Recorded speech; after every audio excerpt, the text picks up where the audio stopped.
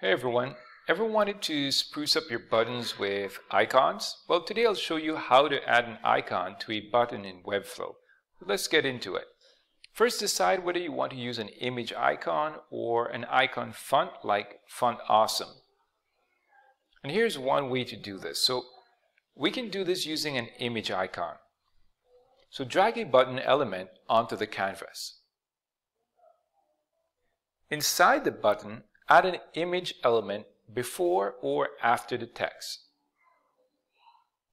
Upload your icon image, preferably in SVG format for scalability.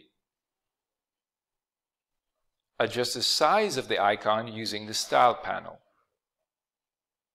And then we can use Flexbox on the button to align items horizontally and center them. Another option is using Font Awesome.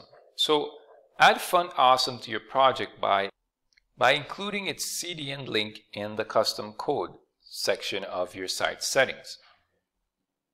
Drag an embed element into the button where you want the icon. Paste the Font Awesome icon code and style the icon using custom CSS classes. Just ensure the icon and text are aligned properly within the button. And that's it, you've added an icon to your button. If you enjoyed this tutorial, give it a thumbs up and subscribe for more Webflow tips. Until next time.